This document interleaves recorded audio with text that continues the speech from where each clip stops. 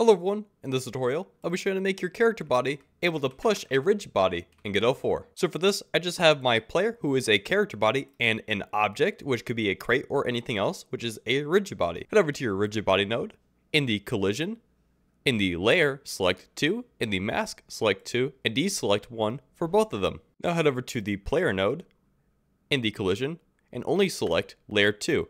You can have the rest of them the same. And since we don't want the rigid body to fall through the floor, head over to it and select both layer and mask on layer 2. And now you'll see we are able to actually collide with our rigid body. However, when we jump on top of it, we get this weird issue where it kind of glitches through the floor. To fix this, we just need to detect when we're on top of the rigid body. On your player node, add in an area 2D node.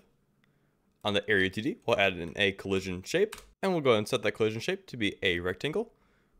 Let's go ahead and make it extrude out of the bottom. We also want it to be a little bit in the sides because you don't want it to actually activate when we're on the side of the rigid body. So about like this. Let's go and connect the area 2D to our player in both the entered and the exited. One thing we need to do real quick is head over to our rigid body in node groups. Let's add in a group. You can call it whatever you like, but I'm going to call it rigid body. Now in our entered, we'll check if body.is in group rigid body. If it is, we'll set our body dot collision layer to be 1, and the same thing with the mask.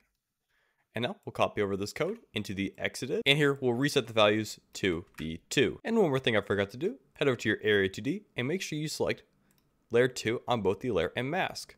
Now let's press play. You'll see that we can collide with our rigid body normally, but if we jump on top of it, it won't glitch out. Anyways guys, I hope you found this story helpful. If you have any questions or comments, please leave them down below, and don't forget to like and subscribe. Thank you.